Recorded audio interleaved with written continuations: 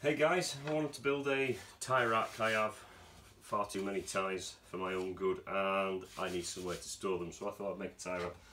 I've got some odd bits of timber. Here's a piece of oak where the grain runs this way, so not particularly stable. Bits of cherry, had those for years laid around, and this is another piece of that maple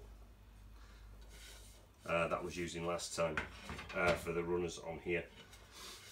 So without further ado, I'll start machining wood.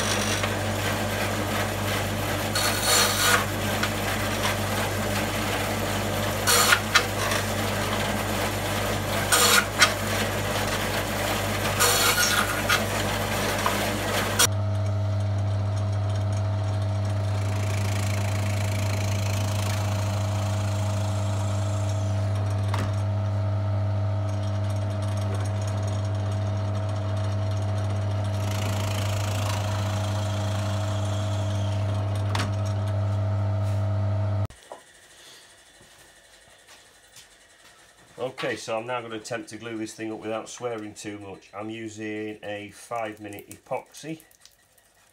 Don't need a lot of it, and I'm just going to glue the outside cherry rails, and the maple ones will float for now, and they'll fasten on to the main hanger when it's done.